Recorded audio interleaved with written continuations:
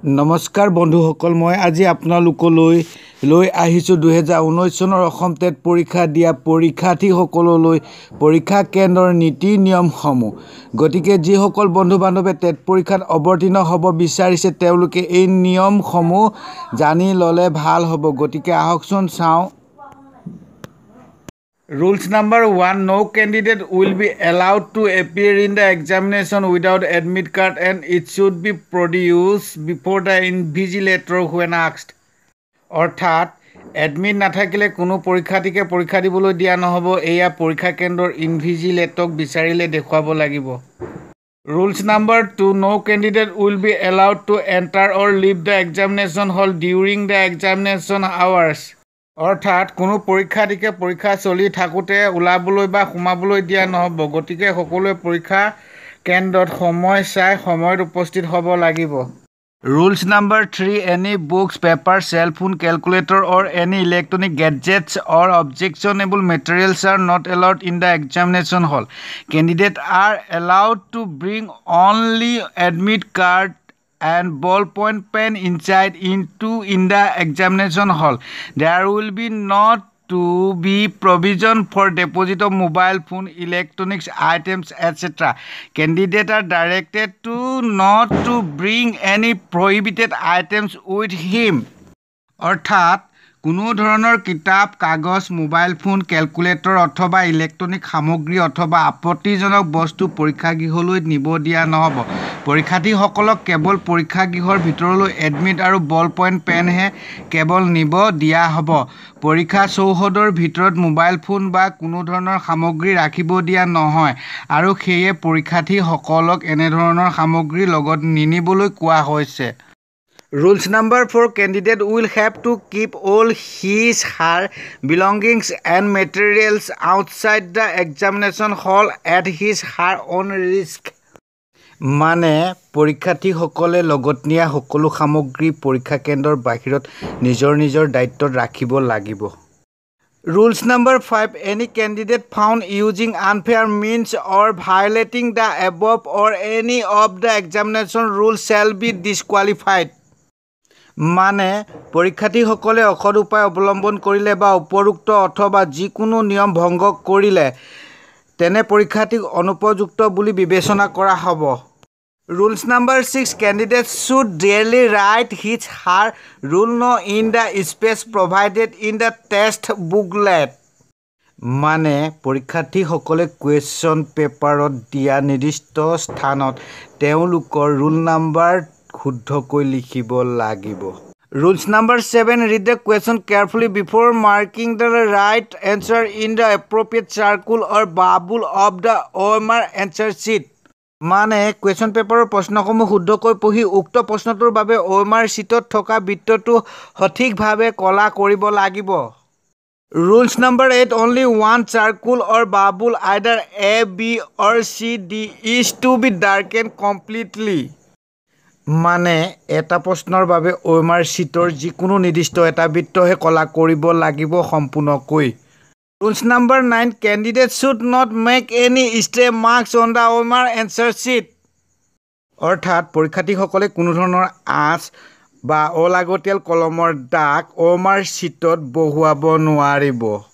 Rules number 10. Candidates should not staple, fold, pin, wrinkle or damage the OMR sheet.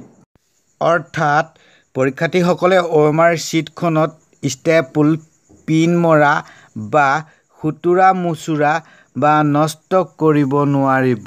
Rules number 11. Scratching, overwriting, tick marking, multiple answering will be considered as wrong answer.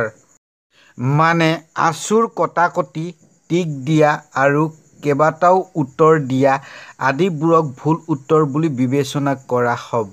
Number 12. Candidate will have to sign twice attendance or roll sheet presented by the invigilator on duty, once after taking their seats in the examination hall and once at the time of handing over their test booklet and OMR answer sheet to the invigilator. Cases where a candidate has not signed attendance sheet a second time will be deemed not to be have handed over their answer sheet.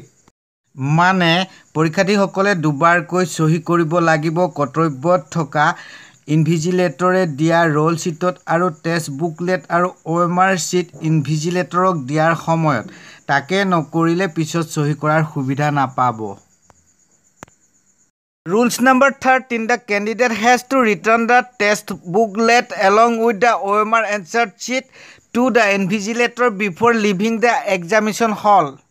অৰ্থাৎ পৰীক্ষাৰ্থীসকলে পৰীক্ষা কেন্দ্ৰ এৰাৰ আগতে test booklet অৰ্থাৎ question পেপাৰখনৰ লগতে OMR শ্বীটখন ইনভিজিলেটৰক দিব লাগিব।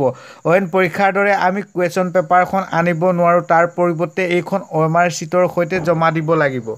Rules number 14, candidates should do all the necessary rough work on the test booklet in the space provided. Rough work should not be done on the answer sheet or any other paper. If any rough work is done on the answer sheet will not be assessed. অৰ্থাৎ পৰীক্ষাৰ্থীসকলে rough work বা হিচাপ নিকাচ কৰা কাম কেৱল নিৰ্দিষ্ট স্থানত অৰ্থাৎ য'ত ৰাফ ৱৰ্কৰ বাবে স্পেচ বা ঠাই থাকিব তাতহে কৰিব পাৰিব।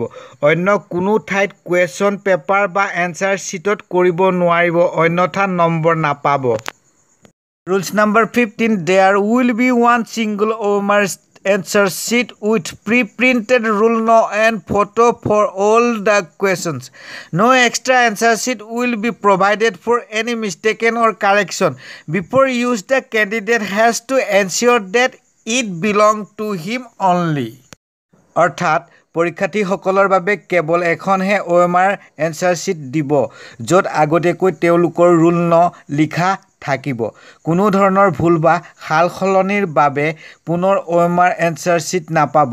গতিকে যি লিখিব শুদ্ধকৈ লিখিব লাগিব, ভুল হ'লে তাৰ উপায় নাথাকিব। Rules number 16, the OMR answer sheet will be provided along with the test booklet. Candidates should fill up the particulars, i.e. test booklet number, test booklet code, language code, etc. carefully.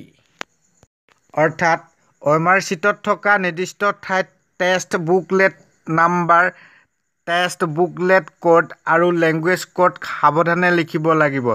Test booklet মানে হৈছে question পেপাৰখন।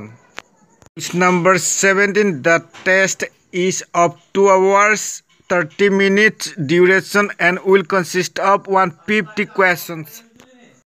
অৰ্থাৎ পৰীক্ষা 2 ঘণ্টা 30 minute হ'ব আৰু 150টা প্ৰশ্ন থাকিব।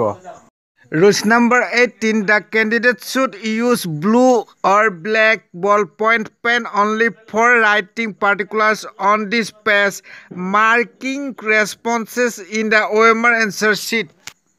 অৰ্থাৎ পৰীক্ষাৰ্থীসকলে টেষ্ট বুকলেট অথবা OMR এনচাৰ শ্বীটত লিখিবলৈ বা কলা ৰং দিবলৈ কেৱল নীলা আৰু কলা ৰঙৰ কলম ব্যৱহাৰ কৰিব পাৰিব।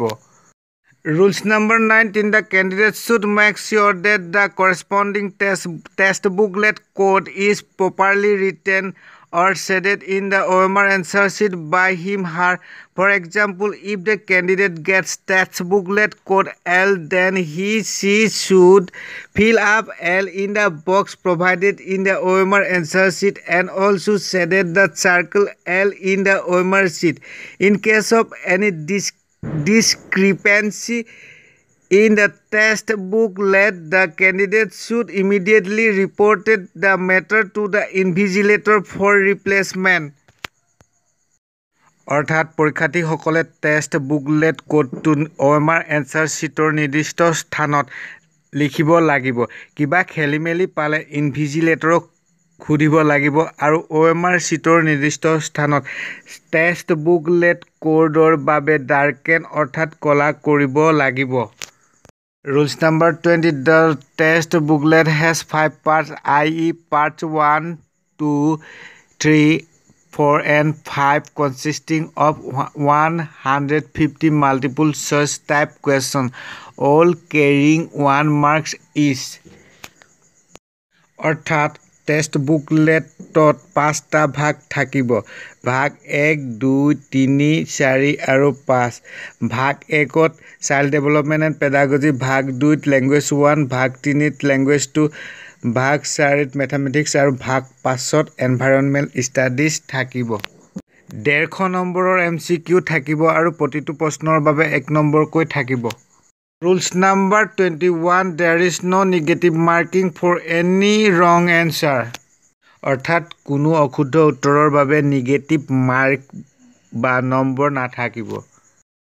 Rules number 22, candidates should note that each question in part 1, part 2, part 3 is given in multilingual from which in Assamese, Bengali, Bodo, Hindi medium or version for his/her convenience and ready to reference in case of any discrepancy or confusion in the medium version.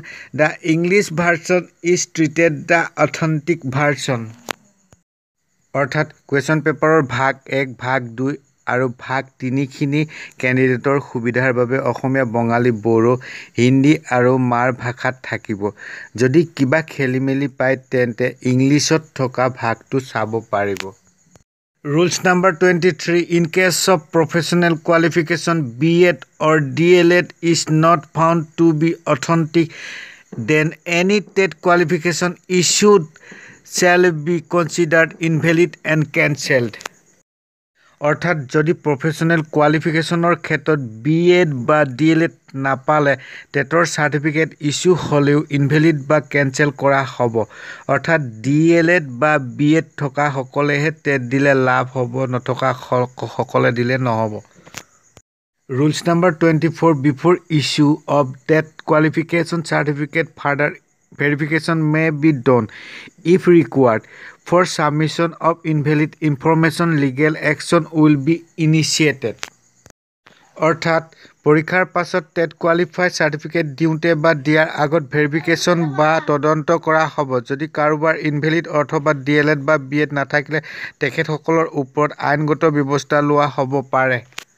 Rules number 25, candidate has to report immediately if the OMR sheet received is found to be torn or damaged.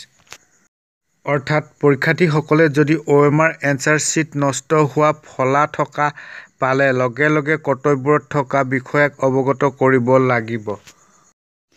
এয়াই আছিল 2019 চনৰ Assam TET পৰীক্ষাৰ এডমিটত উল্লেখ থকা 25টা গুৰুত্বপূৰ্ণ নীতি নিয়ম মই বন্ধুসকলৰ সুবিধাৰ্থে জনালোঁ। ভিডিঅ'টো কেনে পাইছে? যদি ভাল পাইছে তেন্তে লাইক, শ্বেয়াৰ আৰু কমেণ্ট কৰিবলৈ নাপাহৰিব। আৰু যিসকল বন্ধু বান্ধৱে এই চেনেলটোলৈ নতুনকৈ আহিছে তেখেতসকলে চেনেলটো ছাবস্ক্ৰাইব কৰি বেল আইকনটো টিপিব যাতে এনেধৰণৰ গুৰুত্বপূৰ্ণ খবৰবোৰ পাবলৈ। ধন্যবাদ।